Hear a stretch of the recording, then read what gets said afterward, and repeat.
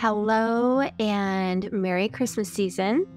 We today are going to be showing you how to take just a standard block of wood and using the Portobello Stamp to create a darling scene of gingerbread houses.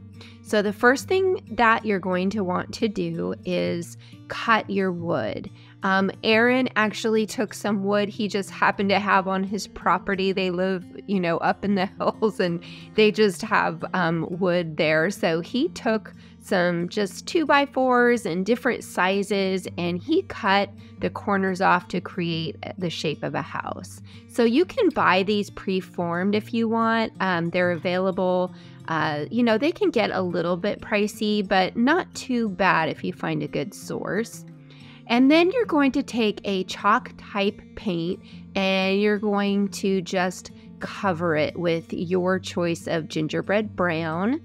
You can do like a warmer gingerbread brown or go dark. It just depends on your decor and how you want that to look. Now, pay attention to the wood. If you need to sand it, sand it. I actually found later that I wish I had given it a sand. Because the way the stamps take on it will be affected by how smooth the surface is. All right, so this will take a little bit of planning because you're going to want to decide how you want things. Now, I took this piece and I layered it to create a chapel. You don't have to do that, but it's just kind of a way to create some interest and have different types of buildings and little cottages and things. And perfection is not what you're going for here. This is a very rustic look, so don't get too caught up in those little details. You can see here, this is anything but perfect, but I still love how it came out. So you're going to, if you want to do a little chapel type thing, you're going to want the chapel piece to be a little thinner so that it doesn't get too thick and higher than your block of wood. And then you just line up the bottom. The top will go overlap and go up above, and that's what kind of creates that steeple look. All right, so planning wise, you're going to look at all of your Portobello and decide what you want on which building. You can start with one or you can plan it all out in advance. I had a general idea of what I wanted to do, but I took each piece individually and decided specifically what windows I wanted, what doors I wanted, so I didn't get too planny about it. Now, a note about this next step. Here you can see that I'm using our mixing white with our IOD ink pad. Had I to do over, I actually prefer, and I've used both so I could compare, I would prefer using a chalk type white paint. You get a more opaque finish. With the stamp pad, you get a more detailed, refined finish, but the contrast isn't as much and it's not as thick. So you can decide what you really would like. Again, I would prefer using a chalk type white paint. And if you do that, you will skip this step, obviously, and then you will just squirt some paint onto a plate or a flat surface and use a brayer to spread it out. And then you're going to brayer it onto your stamping surface, your design surface, and stamp it just like you otherwise would. So that will be different if you choose to go with a paint for your design. Okay, so here I am actually going to start by doing the roof tiles. I love this little scaled roofing pattern to create a darling little gingerbread roof. It works great, but here are some things I learned in the process. As you are lining up these sections, if you want them to be seamless, those top points will actually layer up into the bottom, the top part of the bottom scallop. You'll see what I mean if you look at the way I lay this stamp down.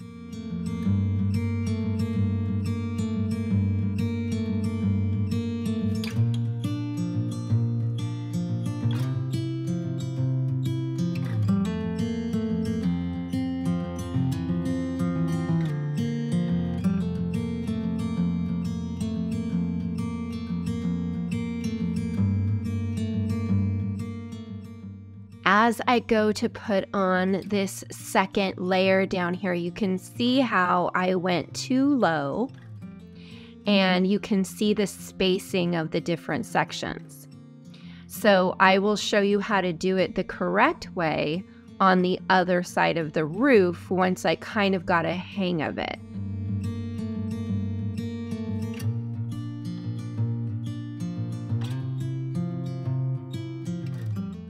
See how I'm taking that top point and I'm actually putting it up toward the top of the scallop. It's a minor difference, but it actually closes up that seam very nicely so that you don't see that it's a different section of stamp. So that's what I learned on the stamping the roof tiles. So you can see there that it is nicely aligned.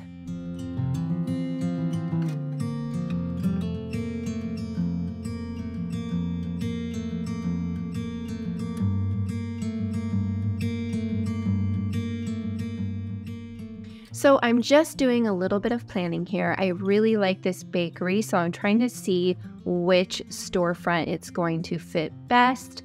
I'm looking at it on all of the different pieces and seeing how I want to lay things out, where I have room for doors, where I have room for windows. If you want to get really detailed, you can measure things. I did not do that. I just kind of went for it, and everything worked out fine.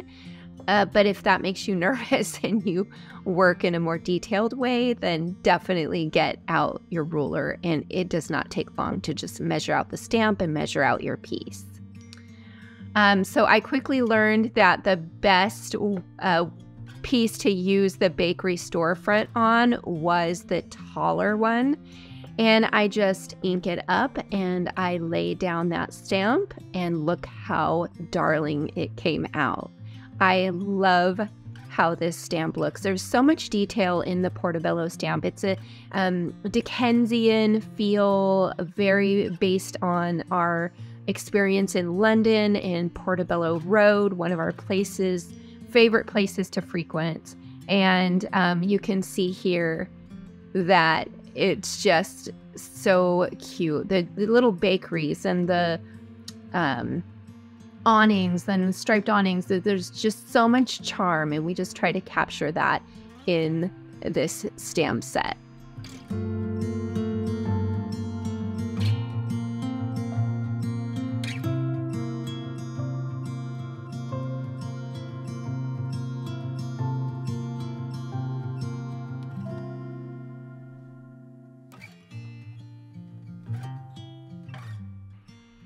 So now I'm going to see what is going to fit. My masks will definitely come in later as I'm layering stone and windows and doors. The masks that come with this set, all of our stamps, or I should say 90% of our stamps, the ones that make sense to use with masks, have masks with them. And those really come in handy as you're layering stamps to create depth and dimension without the just noise and busyness when you're layering detailed stamps like this.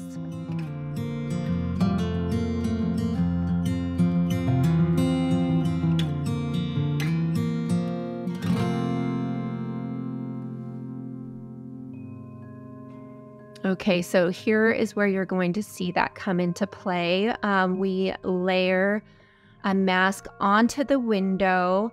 You do want to make sure it's, dry to the touch, so that it doesn't smear your ink or anything like that. But it's not super prone to smearing because of the slickness of the mask.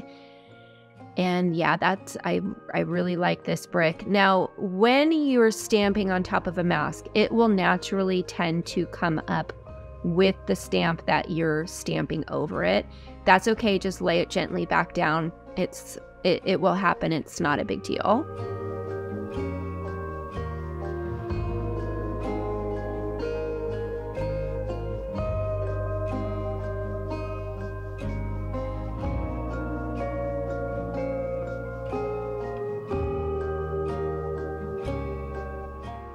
Now, this piece did not require a whole lot of lining up on the brick, which was handy. So if you want to not fuss with the brick too much, having a door or windows really breaks it up and helps you be able to just do one side of the door and the other side of the door without having to have too many areas where you're lining up the brick. It's not really tricky, but it just does take a little more intention and just looking and making sure that you're puzzling that brick together well. You know, we always recommend stamping on a just blank piece of paper or scrap wood to test different things, test the texture, test how much pressure you need to use in order to get the impression that you want. And everybody's different. Some people like a little bit of a lighter hand and a softer look, and some people really like that ink to take in and create that contrast. So just practice and get it the way that you want it. I'm lining it up here, and you can see it's not really tricky to line up at all.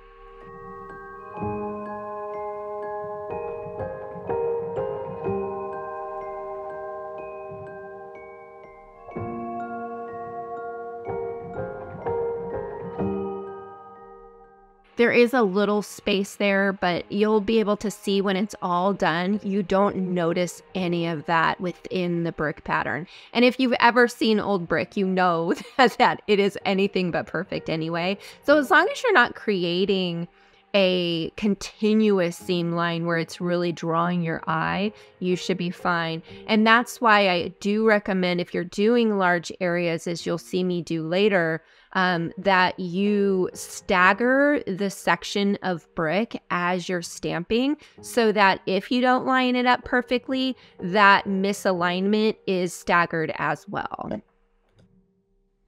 One thing to note is that I actually found later that re-inking my pad often kept that impression darker, which is more important if you're using the ink, because the ink will tend to soak into the wood more and lighten up as it dries. So use plenty of it.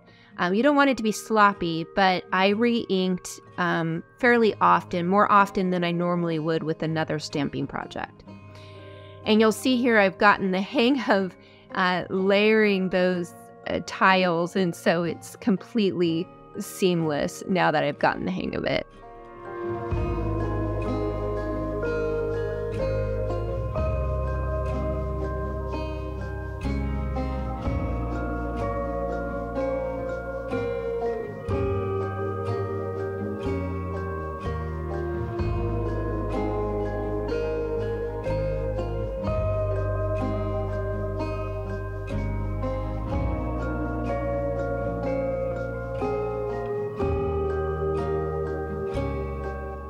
Okay, I'm starting with the church, and I just wanted to point out a tip in the way that I'm doing the window. I wanted to have all of this tall, gorgeous door on the surface. I didn't want to cut it off. So what I decided to do in order to fit a window above it is amend the window. The way I do that is I just ink half of the window, and then I stamp it down, and then I just ink the very top of the window to cap it off. So I'm making it basically a single, I don't know what you'd call that, a single sash window instead of a double sash window. And you can do that with this stamp set. You can make the doors shorter, you can make the windows square instead of rectangle.